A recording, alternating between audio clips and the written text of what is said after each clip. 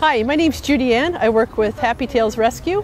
We're a small breed rescue that specializes in Bichon, Maltese, and other non-shedding breeds.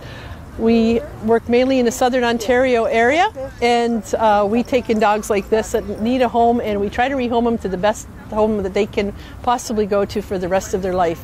Right now we're looking for donations to help with a 6-month-old puppy we took in that had 2 severely broken legs and has taken a lot of our funds to have orthopedic surgery done, and it's going to be on a continuation to get hardware taken out of his legs. So if you can help, that would be great, and it would help with all our other dogs as well. And our website is www.happytailsrescue.ca.